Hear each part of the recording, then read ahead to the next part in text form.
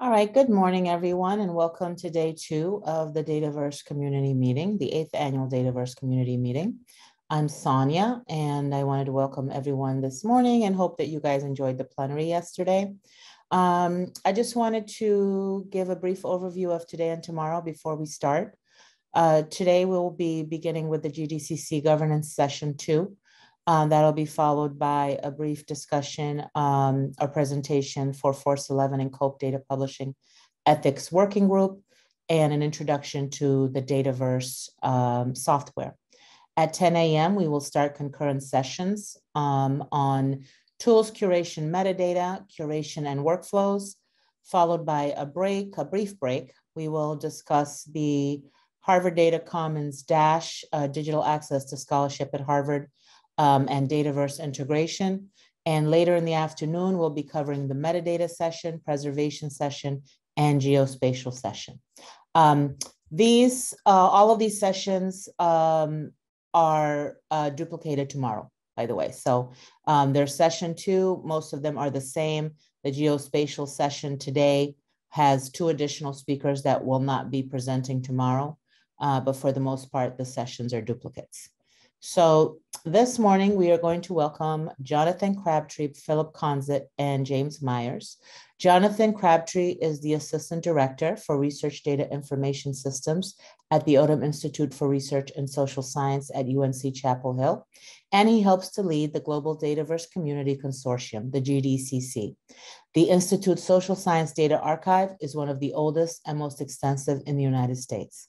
As director, John is completely revamped the Institute's technology infrastructure and has positioned the Institute to assume a leading national role in information archiving. He is president of the International Federation of Data Organizations and leads a development group supporting the use of Dataverse for data publication and verification workflows on journals. Philipp Conzett is a senior research librarian responsible for Nordic and Finnish Kevin Linguistics and Literature at the University Library, UIT, the Arctic University of Norway. As a member of the library's research support team, he devotes much of his time to working on open science, especially research data management. He is part of the repository management of Dataverse NO and of the Tromsø Repository of Language and Linguistics. He is a part of the steering committee of the Global Dataverse Community Consortium and has been a member of several working groups and managing committees related to research data management and open science, including the European Research Infrastructure for Language Resource and Technology, the European Cooperation in Science and Technology, LIBER, and the Association, and RDA in Norway, and the RDA Linguistics Data IG. James is a scientific software research developer and a member of the GDCC and QDR.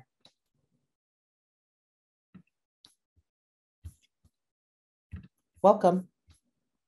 Yeah. John, can you get us started? Absolutely. So good morning. Hope everyone's having a great beginning of the second day here and enjoy the first day of the conference, as Sonia had mentioned. Lots of exciting things going on. Just to remind everybody about the Zoom etiquette, we're all used to Zoom these days, so I don't think we need to elaborate on this. It seems like we're constantly on Zoom, and hopefully next year we'll be in person and we'll be able to see each other and maybe even have a little bit of football, I hope, next year. So next slide. Welcome. This is a quick outline of what we're talking about, and it'll be we'll do a quick introduction, and Philipp will help go through the governance, and then we'll do a membership update and finances, and then we'll do a overview of all the great services that GDCC has been doing and the work we've been doing to work with the community and build this community we call the GDCC. The next slide. The main thing that I wanted to mention is that to reiterate what Gary had talked about yesterday, is that this is a very giving community. Everyone is volunteering their time here on the board, and as well as doing work for code and editing things. And there's lots and lots of contributions to build Dataverse to where it is today. Looking back over the years from where we came from and where we are now and where we're going to go to, it's just amazing that this community is really a generous community. And you'll see from some of the slides that Jim talks about just how much contributions this community has made to research data management and the Dataverse software. So with that, I'll let Philip get started and give us a little bit of history. Yeah, thanks, John. So John already has mentioned, the most important thing about the community, about it's a community bottom-up effort. Just a brief history and recap about GDCC. It was introduced in 2018 at the community meeting, where John and Mercy Crossas shared some initial ideas about the governance of GDCC or a possible governance structure, and also about potential services and expert groups that could be coordinated by the consortium. There was also created a vision statement for GDCC, and there were some initial discussions about it, but ever since then it has kind of been unchanged since 2018. So here you see the statement. Some of you already participated yesterday probably and have heard about different efforts within the community, and a lot of members are already contributing to Dataverse with code, external tools, and other efforts. And you will be hearing more about these efforts today and tomorrow. So GDCC is really here to help coordinate all these efforts, and together with Harvard help community members collaborate on Dataverse related issues. So it's about helping you to achieve your goals, while at the same time staying with kind of unified goals within the community, so that we don't get kind of try to unify a kind of target a unified goal within the community, so that it's not a kind of many forks that are not sustainable in the long run. So GDCC is really about providing international organization to existing community efforts, and it's also about helping build strong partnership about among the members. And we also want the GDCC to be an inclusive organization, so we're welcoming membership from any kinds of organizations using the Dataverse or just be interested in Dataverse.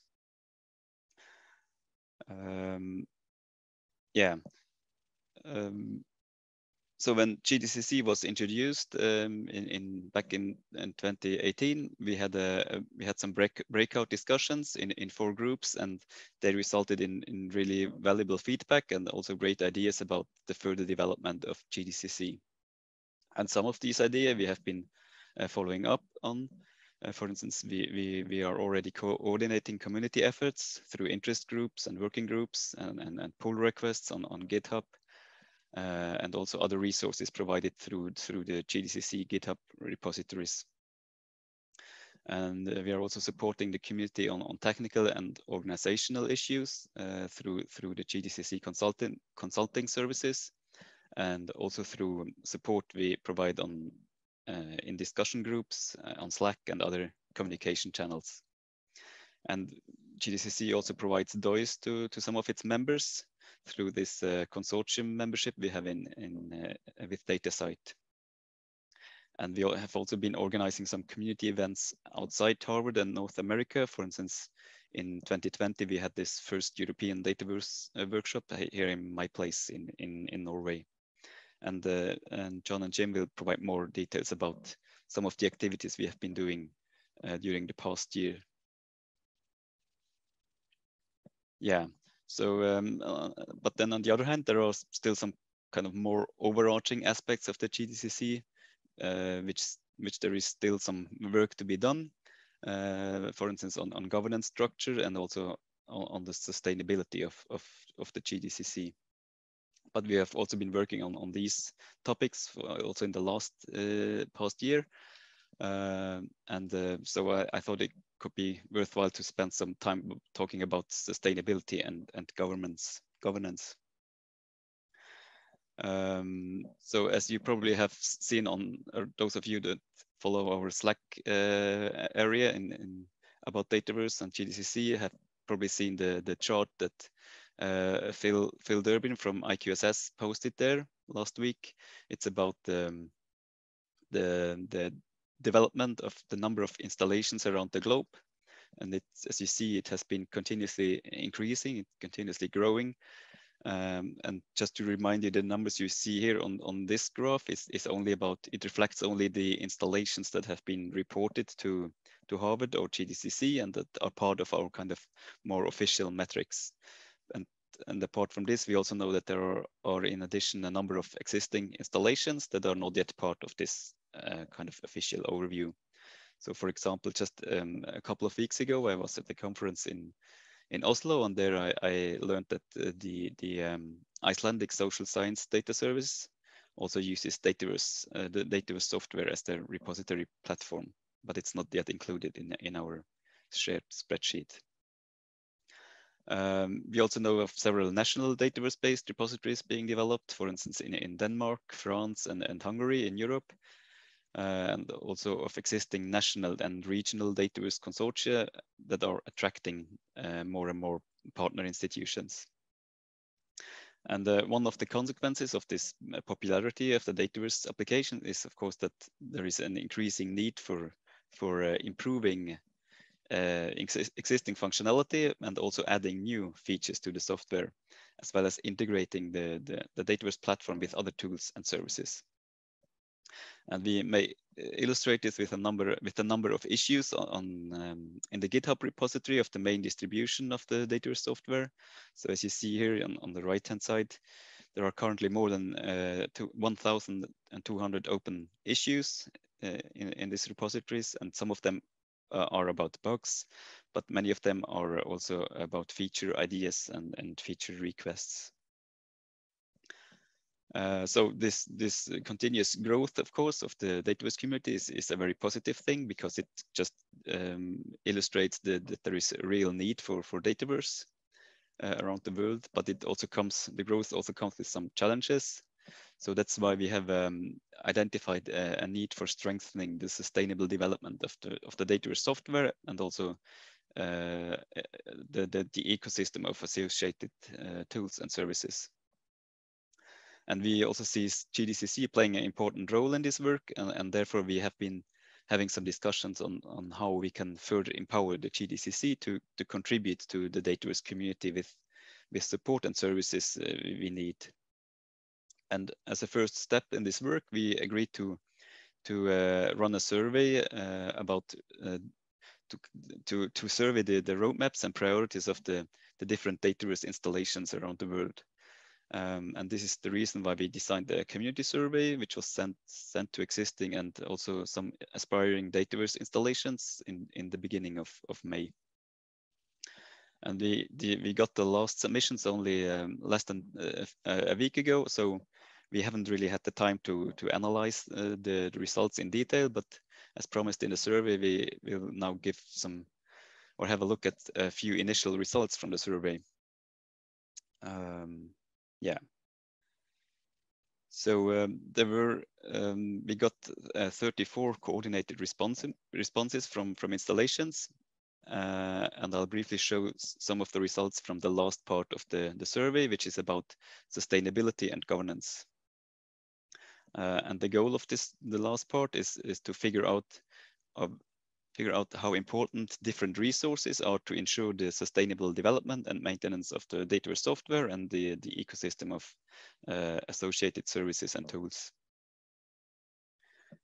Yeah, and as you see it on the bottom here, all these the raw data from the survey will be published openly. Yeah, so in question 40, we asked, question 40 is about how important Dataverse installation consider different existing and potential sources to ensure the sustainability of the Dataverse software, and also the associated services and tools. And there were a number of answer alternatives, including not applicable, not important, somewhat important, neither nor, important, very important. And to simplify things a little, when visualizing the results, I have merged the last two alternatives, that is important and very important. So to get a kind of overview of the distribution in percentages for the different sources, as you can see in this graph here.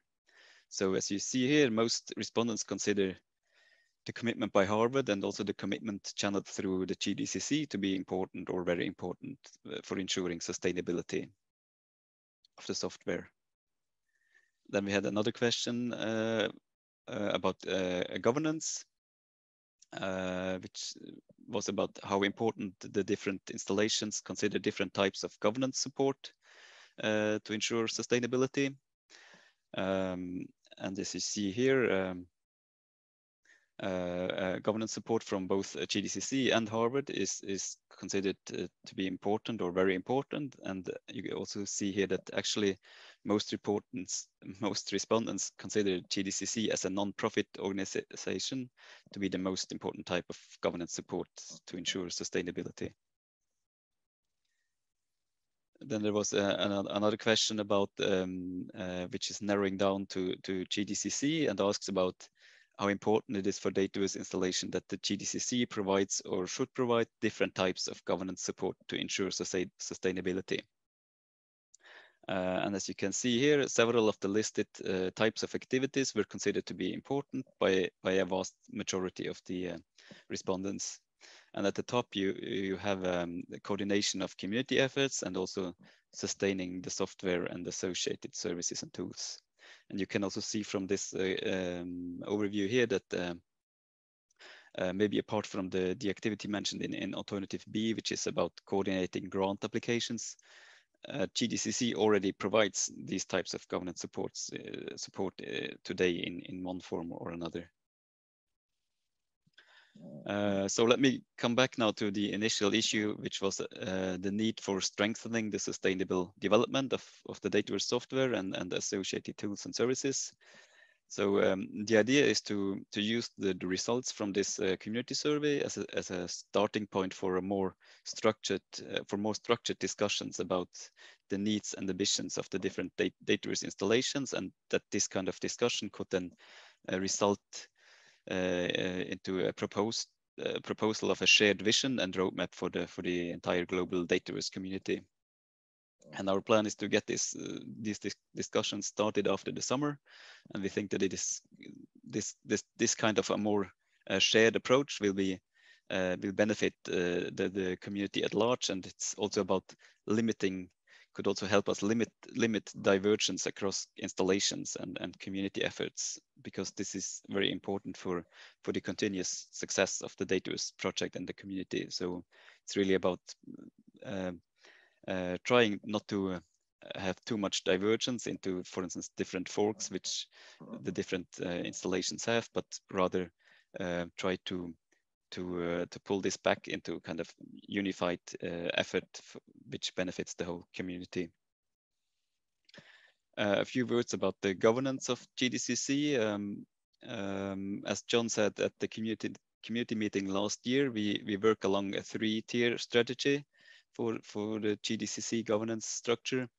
And we started off with a kind of lightweight organization structure. So currently the only up and running body is still the steering committee, which is here to do the kind of day on and day out work, and which currently exists of John from Odum at UNC, Steve from the Australian Data Archive, Len from IQSS at Harvard, and myself from UIT. And our task is kind of help shape the next steps of the GDCC along with other members of the community. And to do that, we want as much input from the community as we can, and also during this session here. So please keep adding comments to the shared Google Notes doc that Sonia shared in the chat. Then we have 2 committees that are still under development. There is the General Advisory Committee, which will consist of external people from organizations like CoData, RDA, and or other repositories and other data organizations. And as mentioned at the last community meeting, Mercy Rosas also had agreed to be part of this group. And then we have a more technical advisory committee, which right now consists of Jim and Gustavo Durand from IQSS. But also here in this group, the idea is to put more and more people onto the group, and also including external people. Then there has been some governance changes. A couple of weeks ago, we had a meeting where we decided to do some internal changes. So I will be serving as the chair, and John will be serving as the treasurer until the next community meeting next year. And our plan is to formalize the steering committee. So we'll be reaching out for you and for volunteers for being nominating to the steering committee. And we're also planning to have elections at the next community meeting, which hopefully will be a physical meeting again in June at Harvard. So we're really looking forward to more and more community participation also in the GDC governance. We have seen that this approach of including people in interest groups and working groups is really been successful, and there are still such groups being established, and Jim will talk more about this later in this session. We are also investigating the organizational status of GDCC, as indicated in the community survey, and as you saw on one of the slides. We're talking about the transition to a formal non-profit organization could be a possible way to kind of formalize also and empower GDCC. So this could be an organization, a 501c3 in the US, or a non-profit organization in Europe, or even both, in both areas. And also in this work, we will need help and advice from you. John also has mentioned in earlier meetings that the commitment of Odum and UNC for the budget and finance part of the GDCC was kind of meant for an incubation period. But now we think it's really time to move this on into a governance structure that not only manages the finances, but also manages the direction we take Dataverse in. So to summarize, as you can see, the organization and the role of GDCC is still being shaped, and it really needs a much dedicated commitment from the whole community.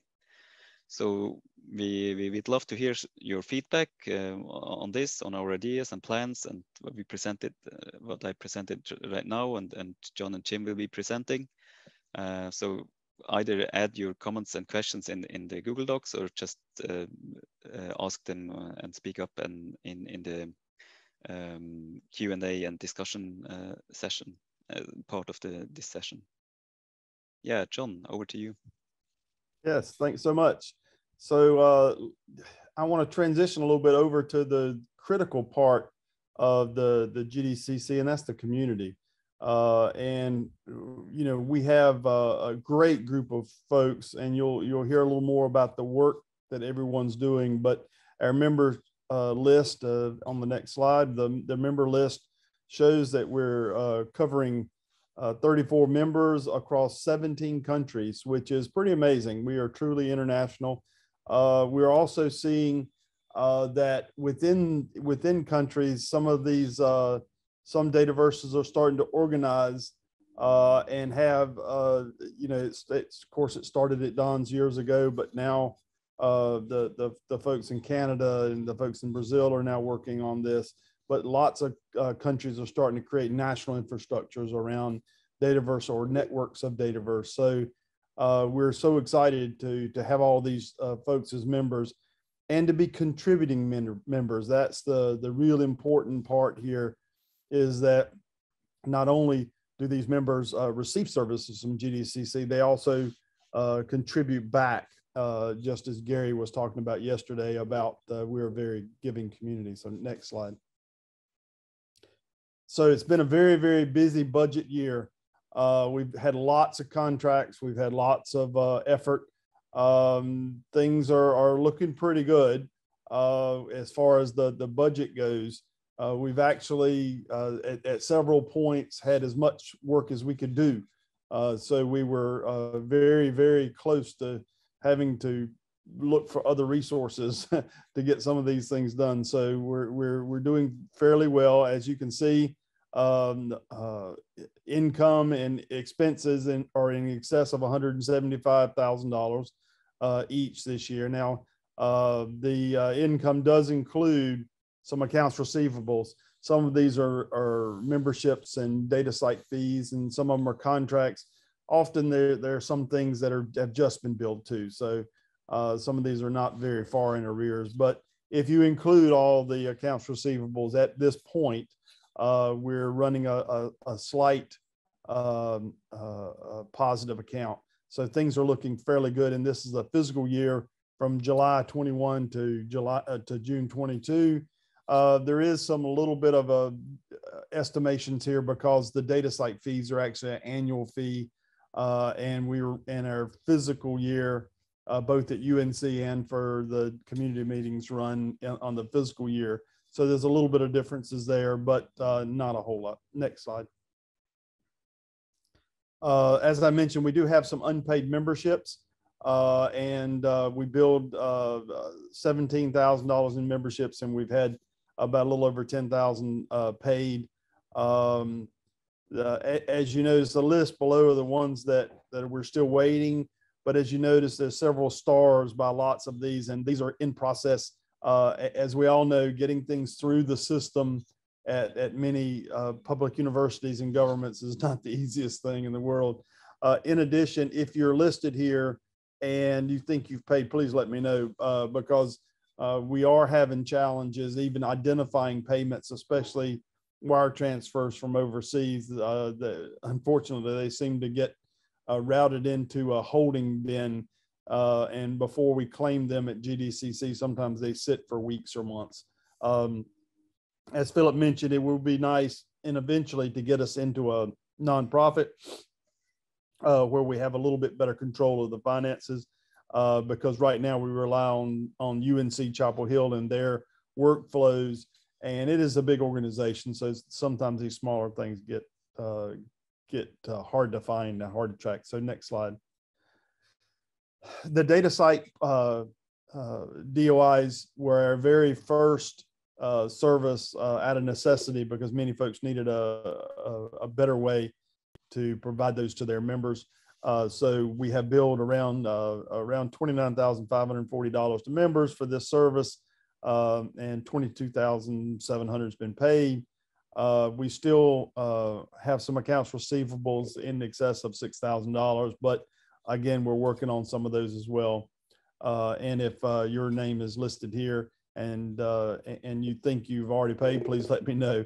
But we do have some of these in process, and we're trying to get in contact with these folks to get these things. So currently we're running a slight negative balance, but if everyone pays, this service will end up being in the black as well. So next page. This proposed fee change really should have happened this past year. We actually talked about it last year. I did not get it enacted due to some issues with the paperwork, but I'm hoping to get this pushed through this year. It'll be due January 1 of 2023.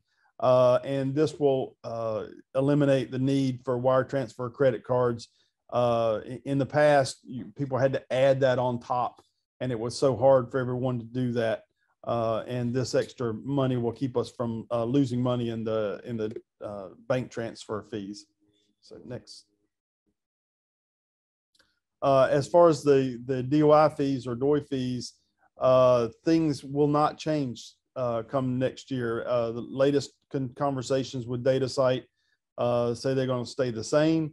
So this is the exact same fee as this year, and they do already include all the bank fees and transfer fees. So that'll help us eliminate that deficit that we had last year as well. Next slide. I want to turn it over to Jim now to talk about all the work that has happened to generate these incomes and all the great work that the community has done to contribute to Dataverse and to make the GDCC what it is and make Dataverse what it is actually. So Jim. Great. Thanks, John. Go ahead and go to the next slide. So Philipp was saying earlier in the survey that looking at the things that the community wanted from GDCC, and that in some form or other we were doing lots of things. So at some level, this section is here are the forms that we're actually doing those things in. And as one other preface to digging into these things, this is a very vibrant community, and so it really is hard to split out anything and say, well, Harvard does this, GDCC does that, and the community does this. A lot of this, when a pull request goes in, it was because of discussion in the community. GDCC might be in the middle, but Harvard is doing some of the, the testing and merging on the other end. So it's really hard to completely break things apart. With that kind of caveat, though, I want to give you this set of things that are going on, both, sort of from 2 or 3 different directions here. One, you can see what GDCC is doing. So things you can get involved in, things you can take advantage of, things where you can contribute back to the community, things that you might want to do for your own institutions that GDCC can help with, and so on. So there are a wide range of things, and I'm kind of going from some of the more informal sort of things happen on a daily basis to things that are more, contract based and trying to get GDCC involved in something specific for your institution. The things that are going on kind of all the time is that, as the community is trying to develop things, Dataverse is a pretty rich piece of software with lots of functionality in it. And if you just want to add one little piece, it's often hard to figure out where do you dig inside to do the one thing, make the one change you want. Design wise, how do you do that and not break lots of other functionality? How do we take advantage of when somebody wants to add something? Can we refactor and make it a little bit cleaner to make it easier to make changes in the future? So we're trying to help, again, along with Harvard, to try and get in there and help people be effective when they're doing their own developments, make sure that things that are coming in are helping to improve the software and make it more modular, make it easier to use as we go forward. A lot of these kind of get to the level of, we've mentioned with DONS in particular this last year, the embargo and multi-license functionalities were things that were requests from DONS, involved some of their programming, involved me being in the programming. But before we started any of those, embargo in particular, there are lots of ways we could think about doing it. So one of the things that we led from the GDCC side was to come up with a Google document that says, here are the requirements that various people have said they want to get out of embargoes. Here are various designs we could do it that have some good points and bad points. And we had a series of discussions and coordination around that document to essentially pick one design. Finally, this is what got implemented and what is now available in there. And that is, if you haven't looked at it, that's essentially allowing you to select individual files or sets of files and do embargoes on those. So you can have multiple embargo timescales even within a single data set. We also, again, lots of things come in as a one-off contribution from external project, but when the rest of the software changes, there are changes that are needed to keep that up to date in the new version. So GDCC is involved in trying to do those updates, fix some of those minor issues, and so on. And some of this is sort of work in the programming side. Some of this is just responding to emails and Slack messages. And I've talked mostly around development. The last bullet here is to point out that, this is not just about development. It's about when you're doing a new install, when you're trying to turn on some of the new features that have appeared in the later versions, when you migrate up to the latest, different ways you can manage your installations and so on. GDCC is contributing to the conversation there as well. And again, lots of community members will help you out if you reach out on the email message on the email list as well. Okay, next slide. Sort of more broader community coordination efforts. We've got community meetings that have been talked about a few times. They're every couple of weeks. Both GDCC and Harvard kind of give you the latest on what's happening in Dataverse, what new things are coming along. We'll highlight when there are security issues or when upgrading to the next release. You know, you got to remember to update the database or some other piece of software. We'll try and you know, those are in the release notes, but we give you some reminders in the community meetings. Lots of questions, and we try to answer questions that come up in those and so on. There are lots of repositories here. Dataverse we talk about it as a piece of software, but we actually have previewers and the languages for internationalization, things like the DV uploader, Ansible for doing installs, PyDataverse for interacting with the API, external vocabularies. All of those things are essentially separate pieces of software. Some of them started out in other places, but GDCC is kind of managing a set of GitHub repositories where those all sit now. So they've got some GDCC branding, but we're helping to make sure that people can get in and add contributors and do the management of those repositories. Some of those were contributing to the software, others it's mostly the community contributing, and we're just trying to give a place and make sure that we're keeping the repositories up. Similarly, there's a lot of build infrastructure. When we need a new development machine or S3 bucket or other things to either develop or test or show things off to the community, GDCC is helping to provide a lot of that. Philipp was mentioning earlier, working groups. We've got sort of the email and Slack and things, but we started at the last meeting, we talked about having a metadata working group, which very quickly turned into, I think on Slack now there's about a dozen different channels, from DevOps to geospatial to big data to working with PyDataverse and so on. So we basically have set up Slack. We have channels for people with interest groups.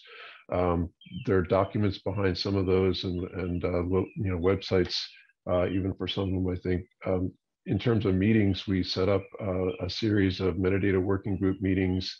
And again, sort of as people volunteered topics they wanted to bring up to discuss an idea, design possibility, we'd have those meetings and we'd swap that out for various topics. We haven't had any in the recent past, but that's still something that when we need a community discussion, we kind of have a standing time that we can go drop meetings into and have a discussion around that. Okay, next slide. The next two are kind of getting into things where, one of the challenges of coming into a community when you have a big, rich piece of software and lots of choices to make and so on is getting up to speed quickly. If you do that on your own, these are all things where, it could be very intense for a little while, but it's not a full-time, it's not a full person that you need to hire staff on for necessarily to do things.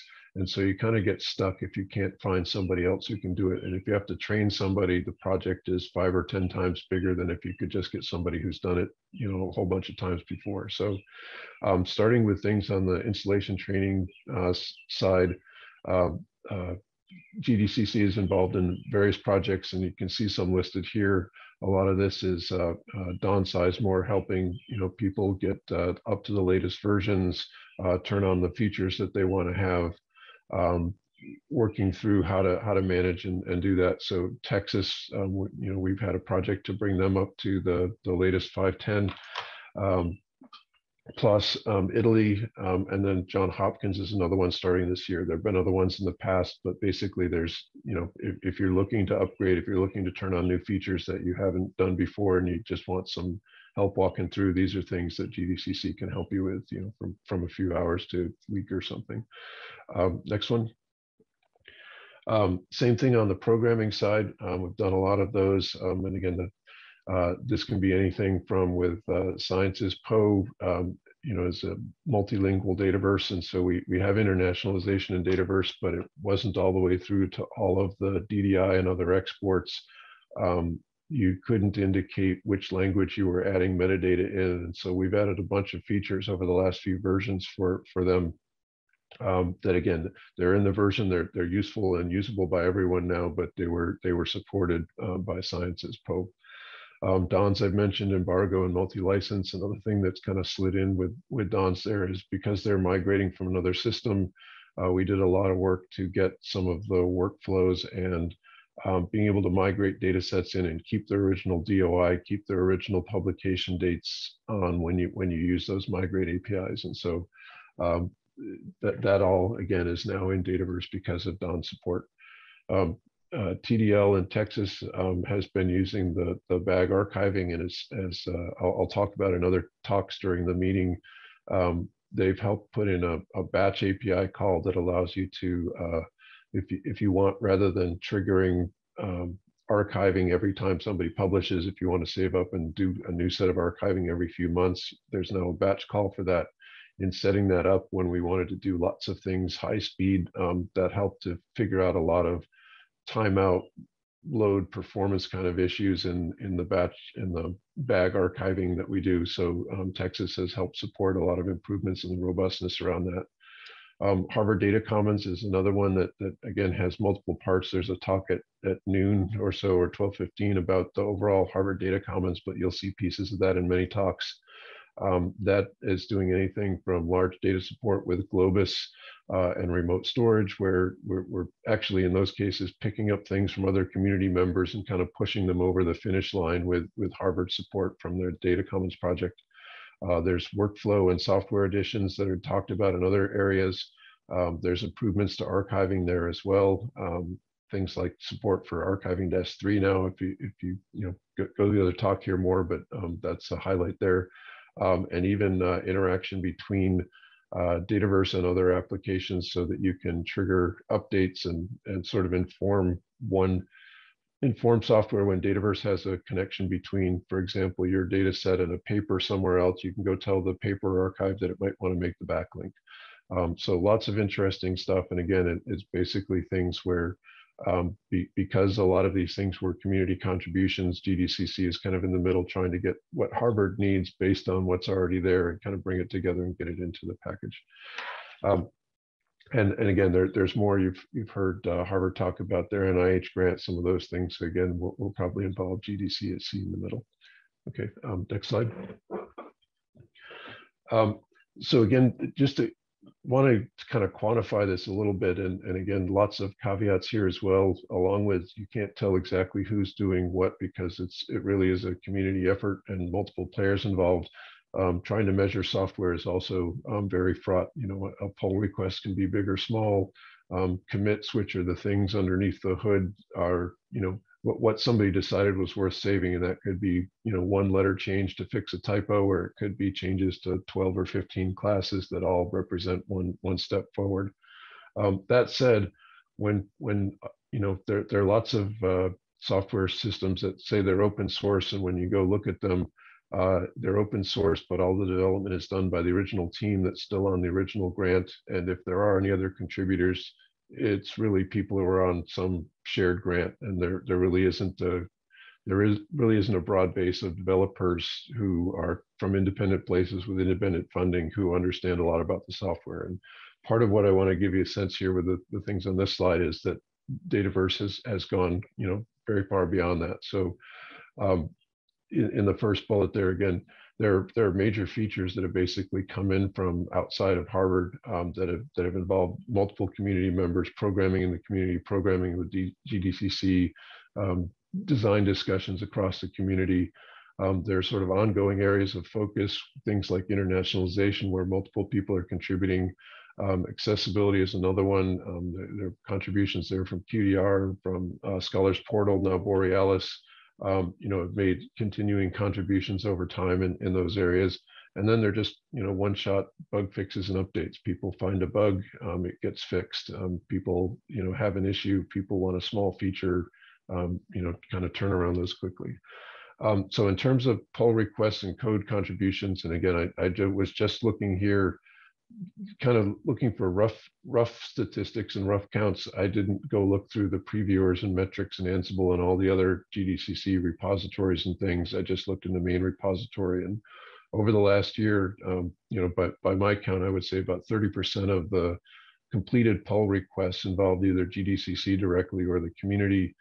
I think a lot of those, again, were the big ones like embargoes and multi-license. So the count was down, but the content was big. Next year, I think of the open PRs, about 50% of the active ones are from GDCC or the community. And if you look at the lower level, again, which kind of gets a little bit more to the contribution size, I think over 50% of the commits in the last year have been from either GDCC or the community members. So there's a lot of activity outside of Harvard. There's still a lot of activity at Harvard, but it's all working together, and you can see it's a very broad base of activity there.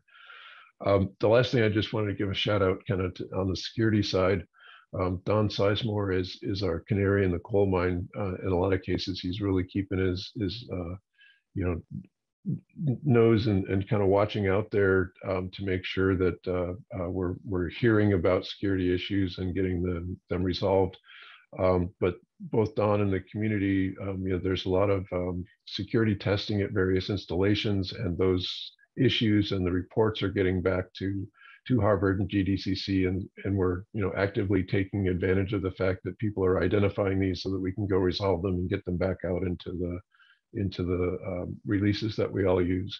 And in particular, if you've been around watching security at all, the Log4j issue last year, the nice thing there is that actually hit kind of around the holiday. And I think if you had tried to get any single institution, you probably wouldn't have gotten enough people with enough knowledge to figure that out. But because we were basically in Slack and pinging around the globe and getting multiple people involved, we quickly figured out what the problem was in terms of what were the vulnerabilities in Dataverse, and we got the notice out to the community, and we got things fixed so that we didn't fall victim to that, at least on on the latest versions and the recent versions where you could make some you could do some workarounds to stop the vulnerability. Okay, go ahead, last slide. So with that, I'll stop the overview of what's going on. If you want more information, again, we're all very visible and lots of ways to get in touch with us. There's the website you can go to with more information about how to join GDCC, how to get involved in getting your DOIs through the GDCC DataSite Consortium. List of services out there, John's email address and other things are out there. If you want to get on the emails and Slack, so that information is around both at the global site and the Dataverse sites themselves. So you can get on the community mailing list. You can get on Slack. The one trick with Slack, I don't know where we want to post it, is that because we're using the free version of Slack for the community, we've run out of the ability to invite people one by one. So we have to send you the invite link and you go sign up yourself.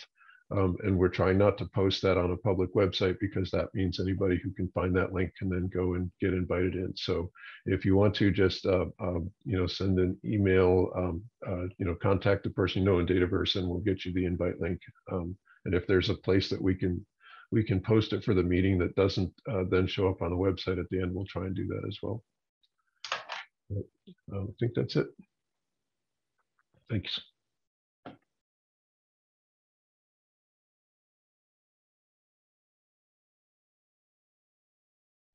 Yeah, I think we are open for discussion, questions, and comments.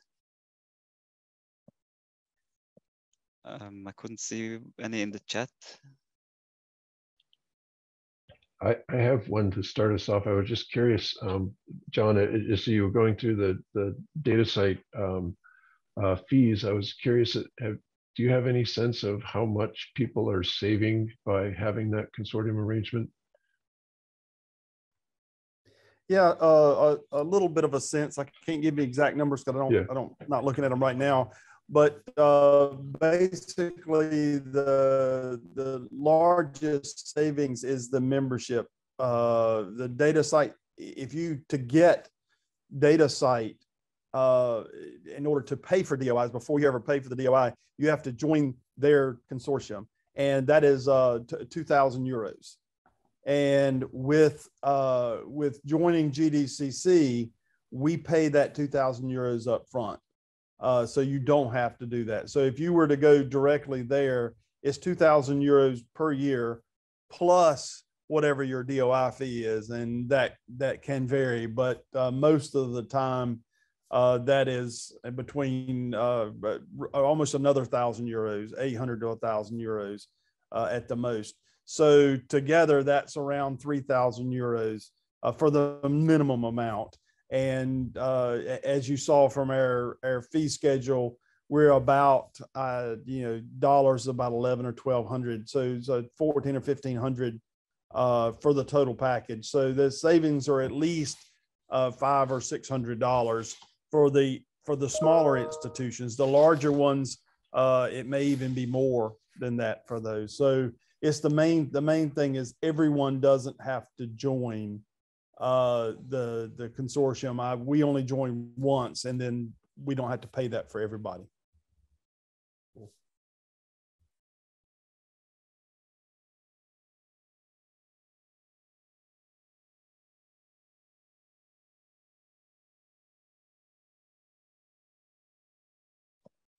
Any other questions or comments? Ideas?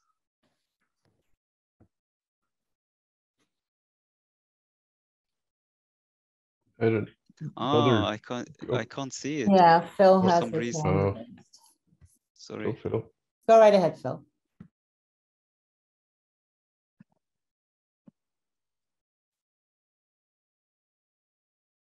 Okay. So Dwayne, can you make him? Sonia has to do it. Hey, no, I'm okay. here. Thank you. I can join as a panelist. No, don't do that. You can. Go ahead. Okay, I'm a panelist. If I turn on my video, you can even see me. Hey. Yeah, so I had a question about the GDCC. And I don't know if Stefan is on the call or not, but yesterday he said that he's leaving his institute, which has helped support him in being the creator and maintainer of PyDataverse. And I guess I'm just wondering, is there any way we can fund him somehow? I think he's interested in like part-time funding, like not like a full-time job, but like, can we throw some money his way so that he can keep maintaining PyDataverse? Or is GDCC like the right organization for that sort of model? We've actually talked with him about this in particular. Yeah, I think John was mentioning a little bit earlier, right, that there are times where the people we have, right, which a lot of that is me and Dawn at this point, isn't necessarily adequate, or we're not the right experts. And so we've actually done some reach out even through the community meetings and had some discussions about, are there other people in the community who could pick up? And again, right, there's sort of this distinction between the, can you contribute just because you're a community member and we'd like to get your code in versus, somebody else in the community actually has funding and would like to support some specific development, and could you even do it? And so I think both of those models are kind of on the table. And again, we've talked with Stefano about this in particular with PyDataverse, that since it's widely used, if there are people who can help support that, getting it to Stefano, he's probably the right person to do a lot of those. So. Yeah, Great. and I guess many social sciences repositories, some that are at least in Europe migrating from Nestor to Dataverse. So, and they for those, PyDataverse is really useful. I think there is a question for you, Jim, in the chat from Genevieve. Oh, the installation kind of priority list, is that what we're talking about with the Kanban boards? Yeah, I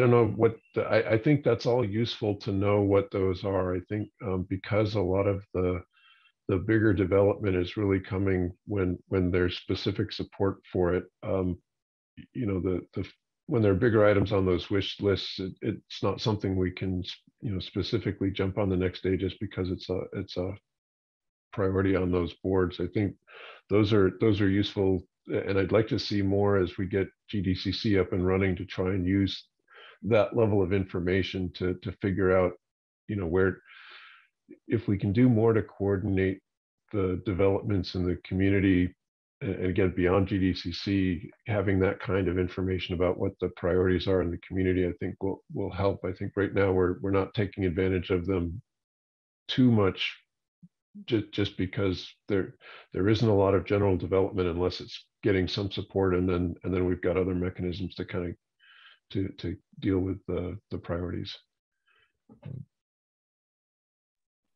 If I can There's comment another on question in the chat. quick. Sorry. Yeah. But just if I can comment quick on those boards, it was sort of my idea to get those going, and I haven't really pushed them too much lately. But and I wrote a little bit of code to try to aggregate them. I think if I spent a little time, I could make like nice reports, so we could easily gather together and see which are the top issues. And then just even without reporting, if you look at any individual issue, if it's been placed on a lot of boards, you can just tell at a glance, like, wow, this is on like 5 different boards. So even without any fancy reporting, I think it's a good signal to us that like this is sort of a hot issue. People really want a bug fix or this feature.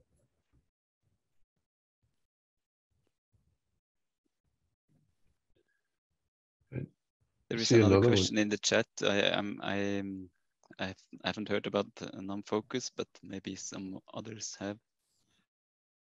Yeah, I haven't. We may need, unless somebody knows, we need that person to jump on and tell us what that is and how they think it might help.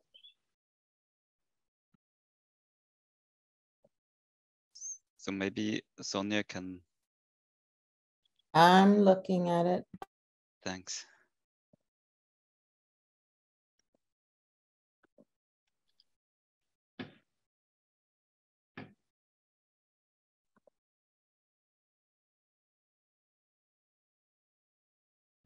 Now, So I think NumFocus is most known for supporting Jupyter notebooks. I think there are other I've given you speaking permissions, Gail. I'm not sure if I'm pronouncing your name right, Gail. Yeah, hey there. Yeah. Can you hear me? Yes. Yeah. So NumFocus is. I mean, I'm not a representative of it, so I don't know the details of many of this.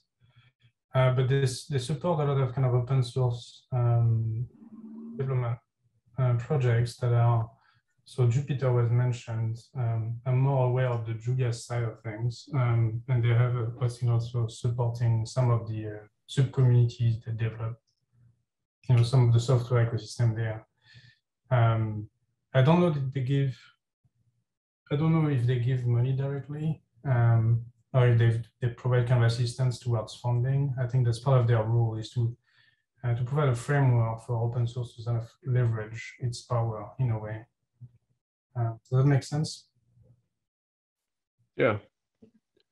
Yeah, I probably worth looking at a little bit more. I think, you know, in terms of open source software, although we're a big community, right, we're small compared to things that hit, you know, tens of thousands of downloads and hundreds of thousands of downloads. So I don't know, you know, without looking further with it, whether this is whether they're looking at people our size to help, but it would be useful. Sounds good. I'm not sure either. Thank you for. Yeah. Well, thanks for the pointer. One quick thing I wanted to throw in, Philipp, was just again thinking about the maps. We've looked at the sort of number of installations and you know, the map for several years now, and every year we kind of come back and say, well, it's not representing the community very well, and I'm wondering if there's you know, potentially little things we could do in the software, like for the metrics, just have a setting you can put in your Dataverse that lists the number of institutions or the names of institutions that are supported by that Dataverse, and be able to then pick up through the metric stuff, counting how many Texas, it's 6 institutions, the national ones, right? How many universities are under those, and could we use that as a way to get a count that sort of reflects more how many institutions are pushing into these things? And Harvard, again, I think there's some that the official repository of University X, right, is in Harvard's Dataverse, right? So it's not counting for, it's not just Harvard University when you look at that one.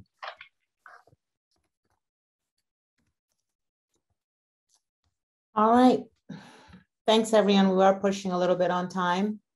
So if there are no other questions, I think we'll need to, let me just check the agenda one more time. Yes, we should move on, if possible, to the next brief discussion and then the introduction so that we can all make the breakout sessions that start at 10.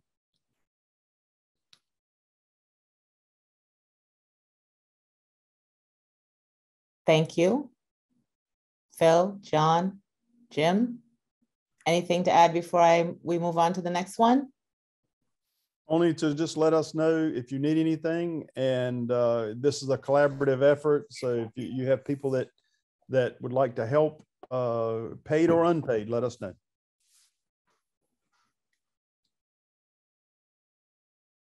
Thank you, everyone. And now Katie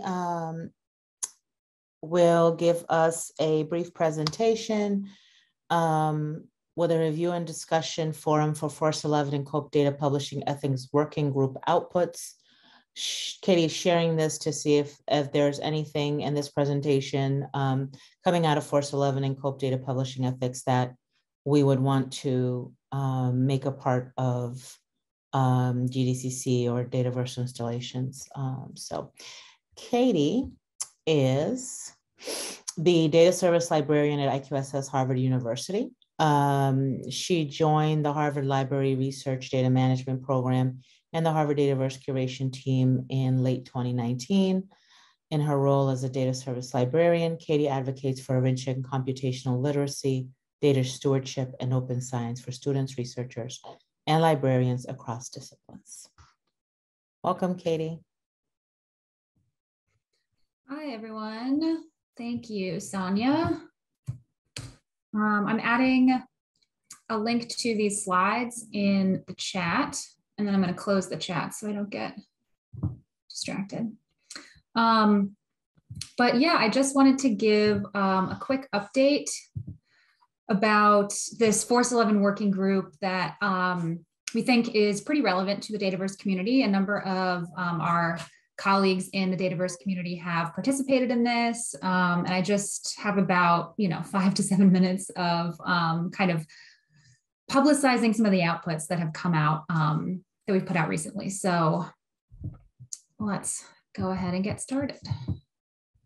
All right, so as I think we are all very well aware, as increases in research data sharing practices have highlighted a growing number of ethical challenges that are related to the sharing and publication of data sets. And for data sets to become recognized as important research contributions, researchers need to have a rigorous publishing environment that provides safeguards should concerns arise. Researchers, on the other hand, also that are reusing the data, they need reassurance that the data set is also in good standing. So therefore, institutions, data repositories, and journals need to have standards that create a safe space for researchers and allow them to address concerns consistently and responsibly. While ethical best practices, guidelines, and recommendations for addressing ethical issues related to journal articles are well documented, there are currently no established ethics standards, guidelines, or recommendations for data publications. And so that was kind of the main drive to start this research data publishing ethics working group. It was convened in the spring of 2021 as a collaboration between FORCE11 and COPE, which is the Committee on Publication Ethics, and is a little bit more relevant in the journal publishing community. But these communities were a really good choice to do this work because we knew it couldn't be accomplished in just the repository or just the publisher world. It really needed to be a diverse group and include all possible stakeholders that might be involved in a data ethics case. The goal of the group was to draft non-prescriptive guidance documents that would help repositories and publishers address some ethical concerns as they come up and articulate some community-built best practices for managing these kinds of concerns. So the working group identified 4 categories of concern: authorship and contribution conflicts, legal and regulatory restrictions, research rigor, and risk. So for authorship, most, if not all, data repositories don't ask co-authors for approval before publishing.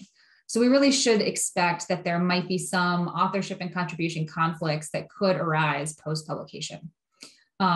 This can include things like disputes over authorship order, what happens when an author is deceased or is no longer able to be contacted, and things like name changes that are a little bit more straightforward kind of come up pretty often.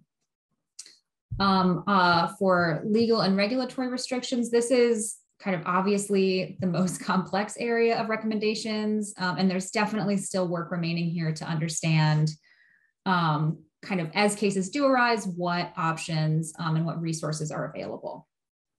So in the recommendations, these are kind of broken down into licensing, policy, and regulation issues. And then we should also really expect to see cases be dependent on the country that the data are published in, because obviously laws are different in different countries. Rigor refers to any issues regarding the validity or the trust in science. These cases are most often tied to journal articles where flaws are found in peer or post review. And the underlying data, are they themselves flawed? Rigor cases that we have discussed are largely caught post-article publication, and we hope to eventually move to a state where the data are routinely analyzed and run during manuscript peer review, which is not super common right now. And then finally, risk. So when discussing risk, we initially had 2 categories, risk to participants and then risk to external communities. After drafting recommendations, we realized that the workflows don't really differ enough to split these. So with an overarching risk category, we have examples of both risk to humans and risk to populations. These types of cases are probably the most obvious kind of in the data world. Things like publishing human information or information that might be harmful to society. And then in the recommendations, we also make nods to data curation being super important for fielding a lot of these things prior to publication. But many repositories don't do these checks. Harvard Dataverse, for example, doesn't do a huge amount of curation checks to everything that's coming in. So we published these recommendations in September of 2021. For each of the categories of concerns, the document provides a description and examples of situations that fall into that category, context to demonstrate how the issue might be raised to the attention of the data publisher, how issues are identified, and then also recommendations on how the data publisher and potentially the publisher of a related article might be able to handle the concern. The recommendations cover a broad range of scenarios, including whether or not the data set is already publicly available, whether the concern can be addressed in communication with the authors, and whether updates or even a removal of the data set might be required, along with corrections to the record for associated publications in a journal. We also developed a set of policy templates that can be repurposed by publishers and data repositories.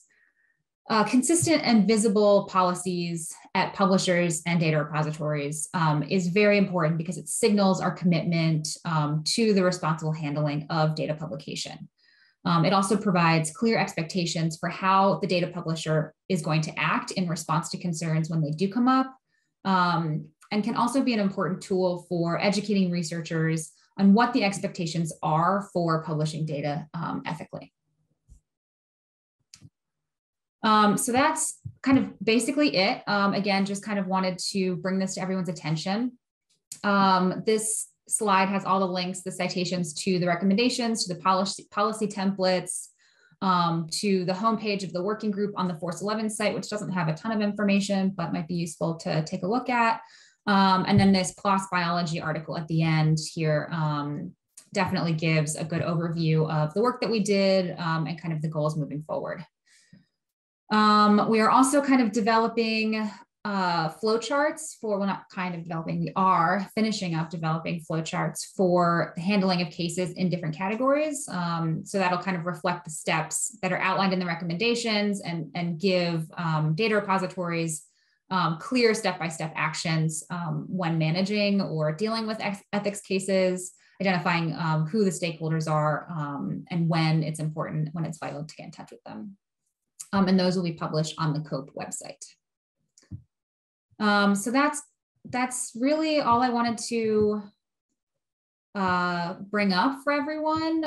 Happy to answer any questions that you guys might have, or we're definitely interested in any feedback as you review these. As Sonia mentioned, we at Harvard Dataverse are definitely interested in, if not adopting the policies that have been put out, kind of repurposing them for our needs to make it clear that we will have some kind of standard workflow for managing ethics concerns. We've definitely seen them come up. We'd be interested to know kind of if your repositories have seen them come up. But yeah, kind of kicking off a larger community conversation about this, we think is important and probably pretty interesting too. So thanks for your time. Thanks, Katie. Any questions for Katie? Because we will move into the introduction to the Dataverse Project if there are no questions. But I've also shared the open community notes document. And you are welcome to put any comments or questions in that document. And remember to use the hashtag Dataverse with a capital D 2022 for social media tweets today. We appreciate it. So I will get to sharing, doing an introduction to the Dataverse. All right, where's Dwayne? I am here. Did we say to share and then do a presentation with, we said to share first. I'm having trouble getting my speaker. Start the presentation, then share. No, it was share and then start the presentation. All right. All right, we're gonna share. And then, and if this doesn't work, I will, oh, we did it wrong. I apologize. We're gonna try this one more time. Stop sharing. You said to start the presentation. All right, I'm gonna listen to you this time. Then share the window with the presentation. Okay. Just the window with the presentation. Exactly. No, that didn't work. Oh, you have to minimize the presentation. The Zoom window shouldn't be maximized on your screen. No, that wasn't it. We just tested this. That wasn't it. Just give me 1 second while I troubleshoot, everyone.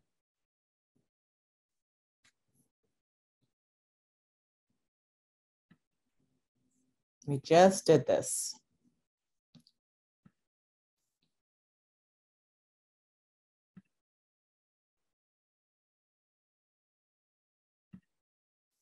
And if it goes away, that's okay. I would rather have my speaker notes, but that's all right. Okay, everyone.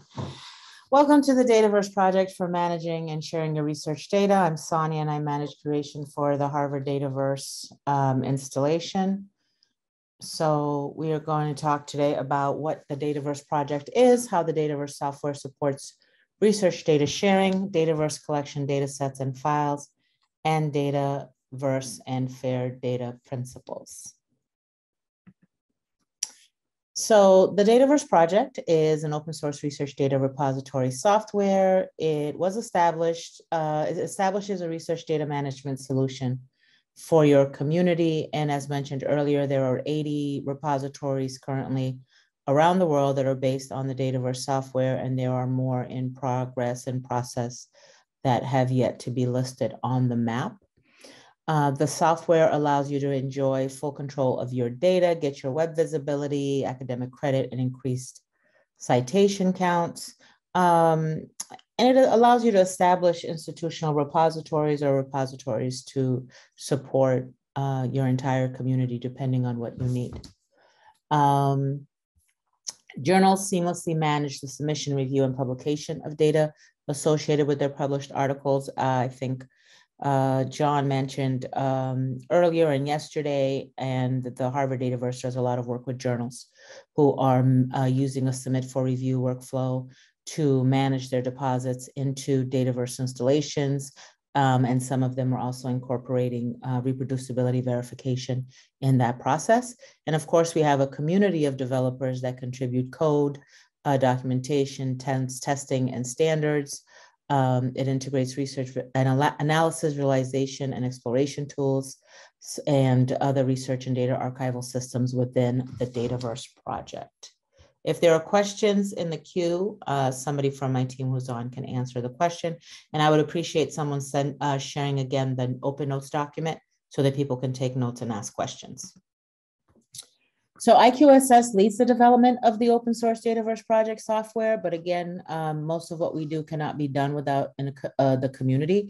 For Harvard, the Open Data Assistance Program at Harvard, in collaboration with Harvard Library and the Office for Scholarly Communication and IQSS, provides user support. The Library Technology Services at Hewitt also provides hosting and backup support of the Harvard Dataverse repository, and every installation has their own system of support at their institution.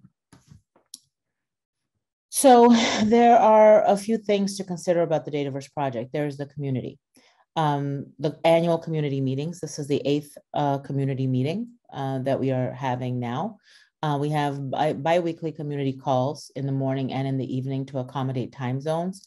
There's the Global Dataverse Community Consortium, the presentation that just took place in the Global Dataverse Community Consortium. The mission is to allow those communities that want to have a Dataverse installation to have one with the support of the community. There are best practices that we share around academic credit, data citation, community norms, data management, and replication data set guidelines. And of course, the software, I will present or show a slide on the goals, roadmaps, and releases, collaborations, integration, features, source code, and guide. And of course, all of that information is open and accessible to everyone. So we are now at 80 installations around the world. Last year, we had 72 installations at this time, and we know that there are numerous installations that are pending and ready to hopefully come out this year. Each installation, by the way, serves their community, but there are a few installations that support the entire research world community, the world of researchers. Harvard Dataverse being one, it's open to the worldwide research community for data sharing. We do have limitations, for example, at the Harvard Dataverse about how big your collection can be. We establish limitations on the per file size limit that we support. Odum Archives is another one that also provides curation services and allows self-curation of deposits. So just as an example of a few of the installations that are out there right now, we have the Harvard Dataverse installation, as mentioned, open to the worldwide research community.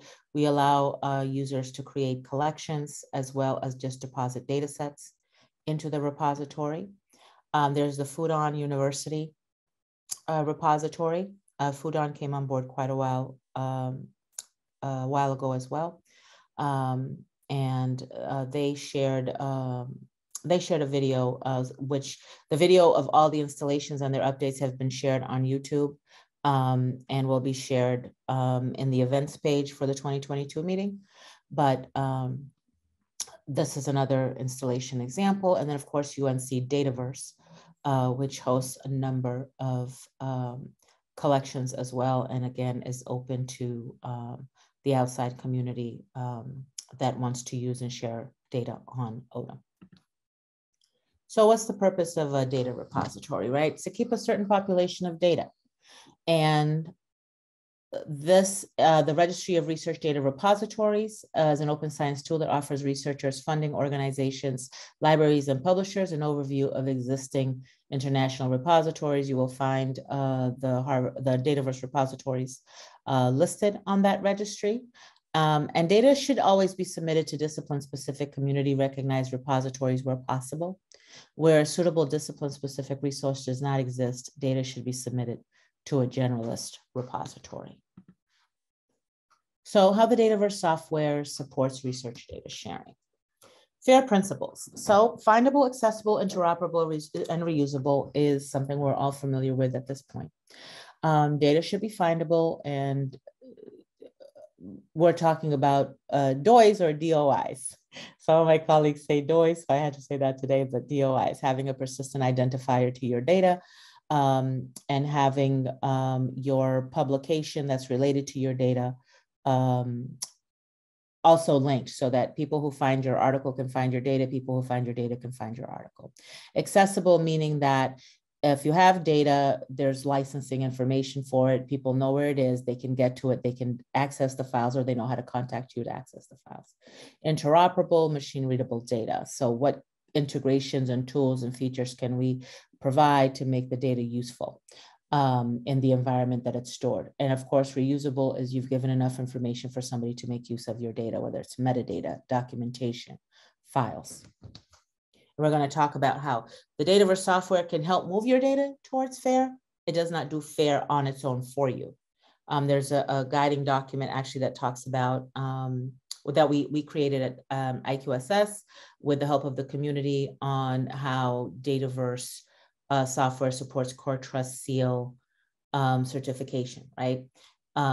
It helps to move your data towards FAIR. There's some built-in capabilities of the software that will help you do that, but you still have to do the work of adding metadata and adding information and documentation and using the tools necessary to move your data towards FAIR. These are all of the features that are supported by the Dataverse software. Support for FAIR data, data citation, harvesting. Harvard Dataverse does quite a bit of harvesting. We harvest from other Dataverse installations, and we also harvest from other non-Dataverse installations where we display their metadata, and you'll see what files are available. And when you want to access the files, if you click on it, it takes you to the owning repository in order to gain access. There are APIs, versioning, widgets, private URLs, provenance, support for rsync. And I just want to mention some of the newest features, which are embargo, custom licenses, curation status labels, just to name a few. So what does a Dataverse installation support? All Dataverse installations allow you to support Dataverse collections, but you're basically saying, this is my organization, and here's the data in my organization arranged in other nested collections as needed. And I'll show you examples of these. And you can continue to create nested collections within nested collections. That's a Dataverse collection. Your repository is a Dataverse installation, but the features that you use to set up a Dataverse collection are the same features that you use to create your Dataverse installation in terms of metadata, searchable facets, allowing your audience to have Dataverse collections or data sets. Now, Dataverse collections will contain data sets. Your files, your metadata, your terms, and your versions cannot exist outside of your data sets. So all Dataverse collections have to have data sets. Your installation can support data sets on their own without collections. I'm not sure I know of any installations that are not allowing their audience to create Dataverse collections if they need to, in order to use controlled workflows if possible, because that's really available here. Adding additional metadata is available at this level if you're not using the default metadata and facets that the repository has. So Dataverse collections allows your audience to have more control and flexibility around the information that they provide to their audience, to their users. And again, your data sets will contain your files, it'll contain metadata, it'll contain terms, and it'll contain versioning. The Dataverse collection, the data set, and the file all have permissions available for them at every level. So I can have somebody in my Dataverse collection who is an administrator. I can have 3 people that are contributors. They cannot publish. They can only add data sets, I can have curators. The curators can deposit a data set and publish a data set for me. Administrators can do everything, including deleting content. Okay, but at every level, you're going to find permissions, workflows, and roles defined for you. So this is something you'll see for repositories and for Dataverse collections. Okay, when you set up a repository, you decide what your audience can do in your repository. For Harvard Dataverse, the setting is that anyone can add dataverses, subdataverses, and data sets. So they can come in. If they add a data set, they are using the Harvard Dataverse default metadata and searchable facets. If they create a collection of their own, or what we call subdataverses, then they can manage additional metadata that they want to use. They can add additional searchable facets to their collection, and I will show you some slides, screenshots of existing collections that do that. We can always also control the contributor and curator role. If you have your audience set as a contributor in your repository, they cannot publish their data set. They can deposit data sets, but either collection managers or repository managers have to do the publication of that content. Most of our journals that have a reproducibility workflow tied to their collections are using the contributor role because they want authors to submit their data sets. And then some of those data sets go through the reproducibility verification process. A number of them use Odum services to do the reproducibility verification. There's at least one journal that's using CodeOcean to do the reproducibility verification. And once that reproducibility is verified, then the person who owns the collection will go in and publish the data set. If the reproducibility can't be verified, that content is sent back to the author to fix whatever issues were found with the reproducibility. Curators in a repository or in a collection can add content and they can publish content. So when I have a repository or I have a Dataverse collection within a repository, there are some roles that I can add. The administrator can do anything in a repository, mostly in a repository or in a collection. Then I have the contributor, again, who cannot publish. I have a curator who can add data sets and publish. I can also give the role of file downloader. File downloader really comes into play when I want to make content accessible. If I give somebody permission as a file downloader on a data set, that means that going forward, they can download every version of a data set that I put into a collection, right? I can also only grant access by file, and that restricts the person to only certain files. So if I have a collection and I have different licenses for my data, or somebody's requesting, I have 10 restricted files, they're requesting 2, I can just give them access to the 2 files. I don't need to give them access to every single file.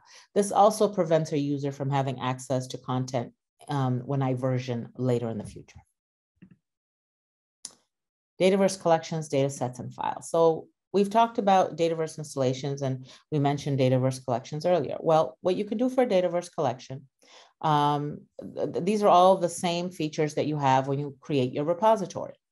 General information allows you to put in your metadata, your facets, description of your collection, your repository, the metadata that you're supporting, the facets that you want to be searchable on your page. Themes and widgets is all the customization. You're going to see some examples of all of the customization. I've shown you the Harvard, Fudan, and Odum, and you've seen the customization, the logos. You can take a widget of any collection that you create, even a data set that you create, and you can embed that widget in your personal website. We have lots of scholars that do that using Open Scholar at Harvard, but it doesn't have to be an Open Scholar software that you're using. You can embed the widget into your staff page. You can embed the widget into your organization page. You can embed the widget into your journal page, and we have collections that do that. Permissions, as I mentioned, is available at the collection level, at the data set level, and at the file level. Groups is another form of permission. The data set templates allow you to customize consistent data deposits.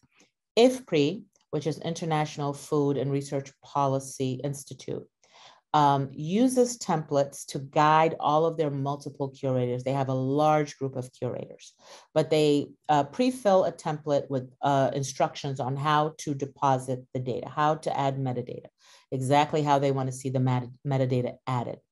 And that will help large organizations with lots of deposits to keep their curation or their metadata information consistent. There's a dataset guestbook that you enable at the Dataverse collection level or at the repository level, and you can collect information on who's using a particular dataset, why they're using it, what they're doing with it. Are they using Data Explorer? Are they downloading the file? Are they doing previews of the file only? But you get a nice information in the back end about how your users are managing are using the data. Featured Dataverses highlight your nested Dataverse collections, and I will show you some examples of those. So here are the metadata. This is basically what you see when you have a Dataverse repository. It's also what you see when you create a collection. You are naming your repository. If you're creating a collection, you're creating a collection within a repository. You get an identifier that you put in. Be very careful with your identifier. It provides you the URL that you use when you share your research space with the outside world. If you change that identifier, the old link will not resolve. You would have to share the new link. You get a category. Are you an organization, an institution, a laboratory, a teaching course, a journal, your email for contacts, your affiliation. Storage will be shown when you create your collection. Are you using S3 by default? Now, this is set by the repository. So, for example, the Harvard Dataverse provides more storage space. We have a different S3 bucket for Center for Astrophysics because they tend to have larger data sets. So we give them more storage space, the ability to upload larger files that we don't give to everybody that comes to Harvard Dataverse. So repositories have the ability to set that. And of course, you want to give a description of your collection. Every collection or repository gets to select the metadata fields that they want to display. If you come into Harvard Dataverse and you add a data set, all you're going to get is the citation metadata block because that's all the repository makes required. And for facets, we use subject, author name, and author affiliation. If you create your own collection within the Harvard Dataverse repository, you can select multiple metadata blocks to display, and you can select all of the additional facets that you would like to be searchable within your collection that is within the Harvard Dataverse. That is how that's what the software allows you to do.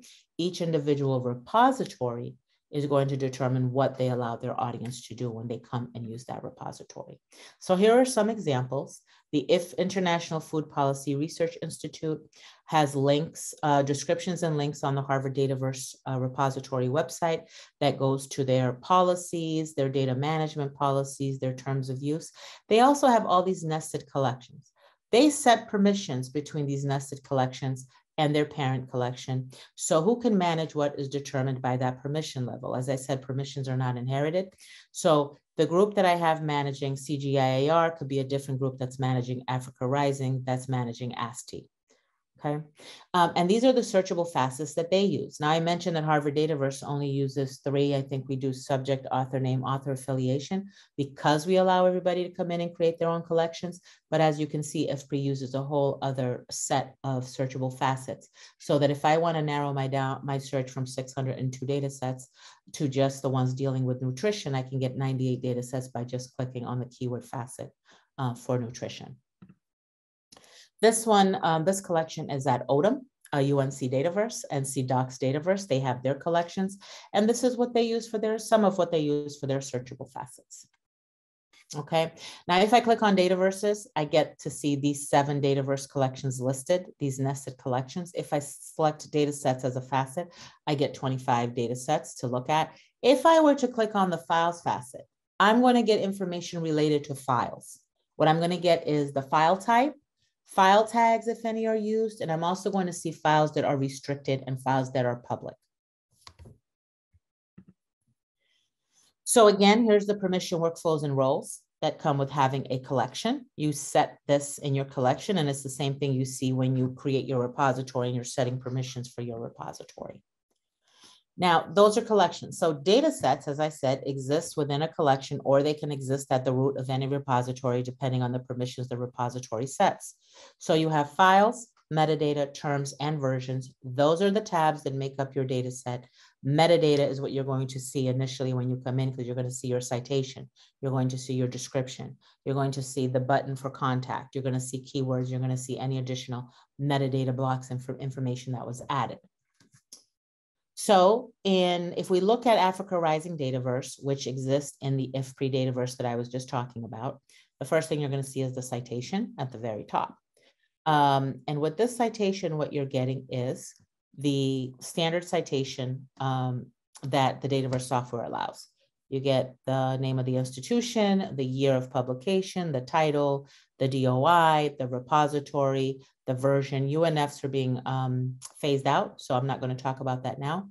But the first thing you see in the data set is the citation at the top of the page, the ability to contact the owner, the metrics, the ability to share it. Now, data citations, there's a field when you're depositing data sets into a Dataverse installation, any Dataverse repository, that allows you to connect your publication to your data. For example, for most journal workflows, when a journal author submits a data set, they are going to get a DOI for their data set. If the journal is managing the publication of data and connection to articles, they're going to put that DOI from the data set into the article when it's accepted. So the article will come back to the data set, and the data set has a space in related publication for you to connect your article to your data by directional linking. But the formal data citation gives you the ability to connect your publication to your data.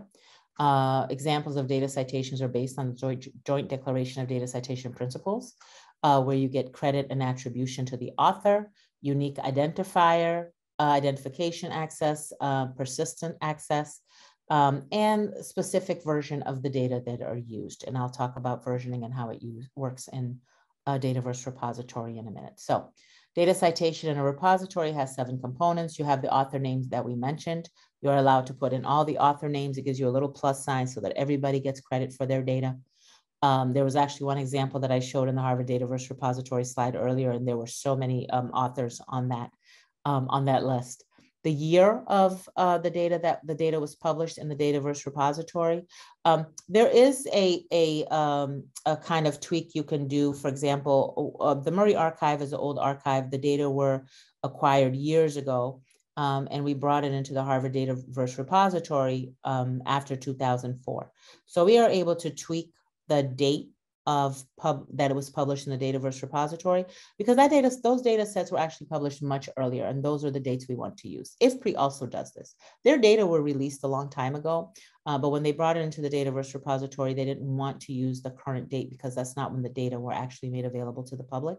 So there is some tweaking that people can do to, or researchers can do if they need to. There's a global persistent identifier. The Dataverse supports both DOIs and handles. You get the repository that published the data set, you get the version number. And as I said, there's a link to UNF here, but for tabular data, and which I'll talk about, but that's being phased out. So I'm not going to discuss it here, but here's your typical citation will look like for a data set deposited data. When you have deposited a data set in a Dataverse repository, if you are the owner of that data set, you get to upload more files, metadata, set the terms. There's permission at the data set level. There's permission at the file level. Private URLs allow you to share your data set when it's in draft format. So if you have your peers, your additional authors that need to review content before it's published, you can use the private URL feature as long as your data set is not published. It creates a link that you can enable and disable once the data set has been looked at by your collaborators. There's also thumbnails and widgets at the data set and file level, and there's the ability to deaccession a data set once a data set is published. Data sets can only be deleted if they are in draft format. In draft format, your DOI is only reserved for you. It's not registered with DataCite. So if you need to delete content, you can. After a data set has been published, you only have the option to deaccession a data set. Deaccessioning is not a tool for correcting errors. It is a tool for, it's actually a tool based on workflow, right? Legally, I'm supposed to remove this data set after a certain time. Or in very, very, important cases where you have uploaded identifying information by mistake, I still wouldn't use, there's a process for using deaccession in order to remove the identified an identifiable data set while still maintaining your DOI and creating a clean version of that data set. So just remember that if you're using a Dataverse repository, You don't have to delete a published data set because it has the identifiable data. There is a workflow that allows you to maintain your DOI and revive your data set if you have deaccessioned it, so that you don't have to start the whole process again. Again, data sets have the same permissions, workflows, and roles available to you at the data set level and at the file level for permissions and access. So when you create a data set, I've already showed you the citation that would show up first, then you get the description and all the additional metadata that you have added to a data set. Your initial view gives you a limited view of the metadata, but you see the tabs for files, metadata, terms, and versioning. In this case, they also have a link that goes to their data use agreement. And they use a lot of keywords, and their file is restricted for access. You only get access to this file if you request access. And in this case, they're giving you data use agreement forms, but if you go under terms for this data set, you're also going to see the information on how to request access or if this file is embargoed. So files, metadata, terms, and versions. Files that are restricted for access, even though you see these options here that look like you can access them, you really can't. If you were to click on this little drop-down menu, what it's going to say is this file is restricted and you need to look at terms or request access to the data. You can filter by file type, by access, and by file tags if they were used.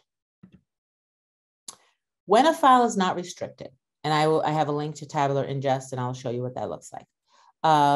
When a file is not restricted, here's what you're able to do. You're able to preview files where it's possible. When you hit that little drop-down download, you are going to get information about the file that you're trying to access. In this case, I was looking at the impact of migration.tab, which is a tabular file. Tabular file, because it went through this additional archival preservation process, ingest process in the Dataverse repository. Originally, it's a Stata 14 binary. If somebody doesn't have Stata, they can download it as a tab delimited file, our data file. They can get variable metadata. They can get data file citation information. They can view the data. They can do Data Explorer. And viewing the data in Data Explorer integrated tools that you would have to put into your repository in order to use it with your files. Trying to see if there was something else that was shown here. I want you to also notice that tabular files pull up the number of variables and the number of observations, and they give you that UNF that's being discontinued. We do offer, so I don't forget to mention it, file level DOIs are available and installations decide how they will provide that to the audience, to their users. Okay, Harvard Dataverse is having a conversation about how we'd like to provide this because not every user wants it, not every user needs it. So, and there's a cost to providing these DOIs, especially when you're a generalist repository open to the worldwide research community. So here are the supported file formats for that tabular ingest that I mentioned that allows you to download the file in various formats, not just the original format. It also allows you to do data analysis and exploration of those files using Data Explorer. I don't know if anybody's still using Two Ravens, because Two Ravens was another data analysis and visualization tool that's available to integrate. But SPSS, Stata, R, Excel, CSV files are all files that can be ingested with this additional tabular functionality that allows the previews and allows the download in multiple formats. Sometimes the files, if they have additional formatting in them, they will fail this additional ingest. The file is still uploaded. The additional ingest is version supported. So I want you to see that SPSS is up to 22. Stata is only up to 15, and we are always about a version behind. So everything that fails tabular ingest doesn't necessarily have to succeed, but you get more functionality if you get this additional ingest. If not, your file in original format is fine. SAS users, for example, do not want us to ingest the file and change it to a different format. The computing has to happen in a SAS environment, so they prefer their files to remain in SAS. Here's what the data exploration tool, Data Explorer, created by Scholars Portal, which is now Borealis, looks like. So if I have a tabular file, then I can run the Data Explorer tool, and I can do some visualization and analysis of a tabular file. Here is a preview tool. one of the previewers, the Dataverse previewers, and there's links to everything in the slides that you will be uploaded to the event page. But here's a preview of a file. The other recent previewer that is available, and we are now have in the Harvard Dataverse, I don't know how many other installations are using the GeoJSON previewer. It's per installation. They determine their own integrations. But here is a visual of the GeoJSON previewer for geospatial data. And I added, this is a screenshot from our demo website that's available for testing. But this is what the GeoJSON previewer looks like. The embargo feature is also a feature I wanted to highlight this year because we just added it. It was released this year and we just added it to the Harvard Dataverse, and the IFPRI collection is already using it. So I want you to see that under file options, it's at the file level that you get to embargo files. It shows up next to the file that's embargoed as embargoed. If you go to the file landing page, you get to see how long the file is embargoed for. It also shows up on the data set title as embargoed so that everybody can see that the file is not available at this time. When that embargo date expires, the data set files will automatically be available. And it'll also be available if the depositor wants to restrict and not use embargo after the embargo has expired. So if they decide that it's embargoed, but then when it's time to release it, they decide that they're going to restrict it so that they can get you to maybe sign an additional agreement. Researchers can do that with the embargo feature, with the access restriction features on Dataverse. Each installation gets to set the length of the embargo. So in the Harvard Dataverse, you're allowed to set it for as long as you need. Some other installations might only allow you to do it for a year or 6 months. Each installation gets to decide that process. This is all of the metadata. So we've talked about files. This is all of the metadata that the Dataverse software supports: citation metadata, DDD, DDI Lite, Codebook, DataSite 3.1, Dublin Core. The standards that come with the software: geospatial, social science, astronomy, life science, journal, citation. Custom metadata block creation is available in a Dataverse installation. Harvard Dataverse provides custom metadata blocks for researchers that we sit with and speak with and consult with, depending on their needs to share additional metadata that is not maybe part of a standard, but they want to display and make searchable, Each Dataverse installation, again, gets to decide if that is something they want to support. So if you were to go to our demo.dataverse.org website, which is the demo website that is available for everybody around the world to use to test the features, you will see some additional metadata blocks available when you create a Dataverse collection that we've created for people using the Harvard Dataverse repository.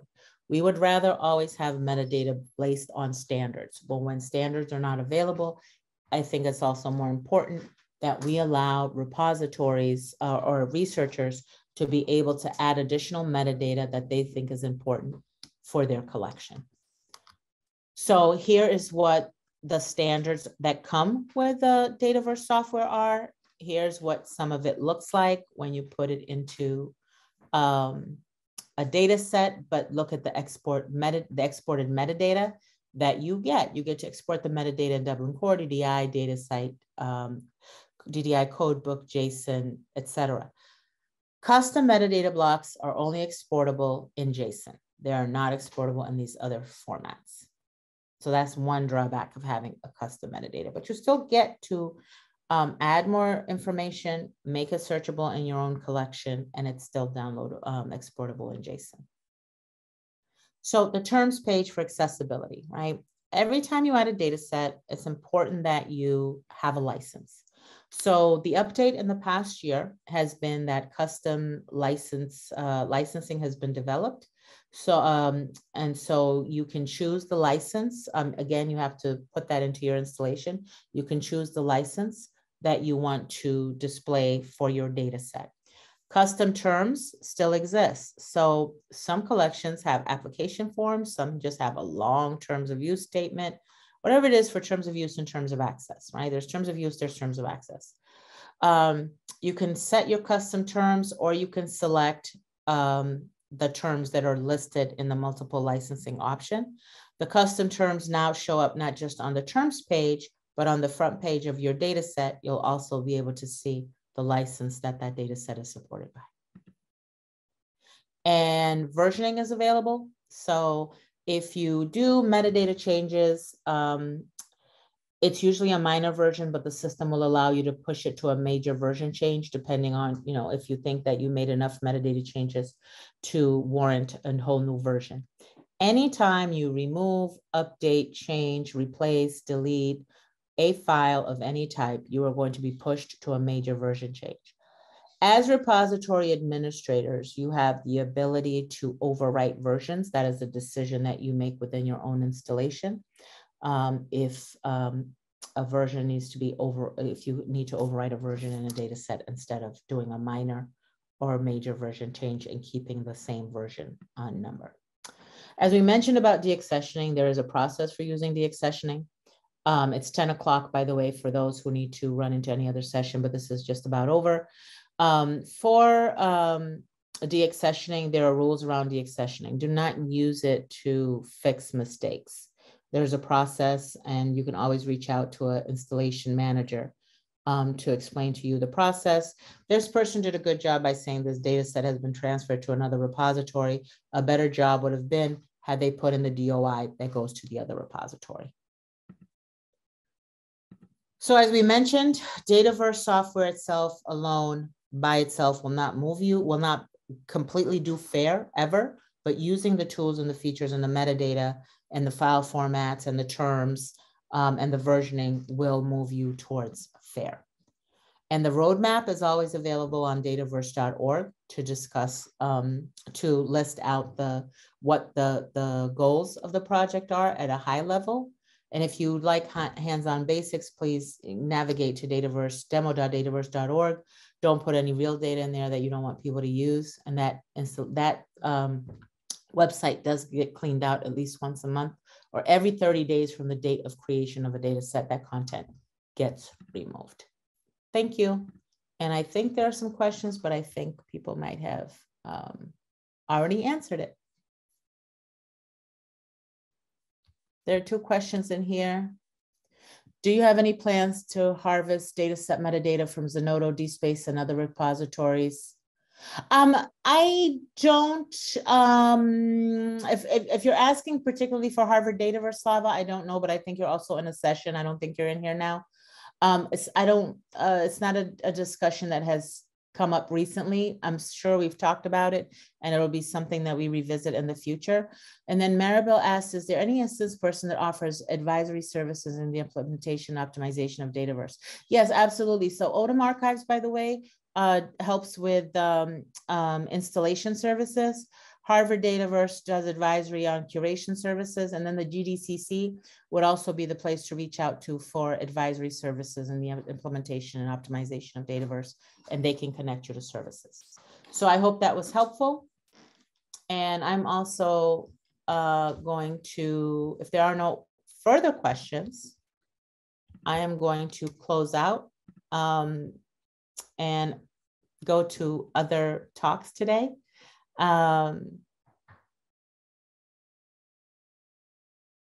So you are welcome. The document was shared for the open notes, and we will hope you guys enjoy the rest of your day.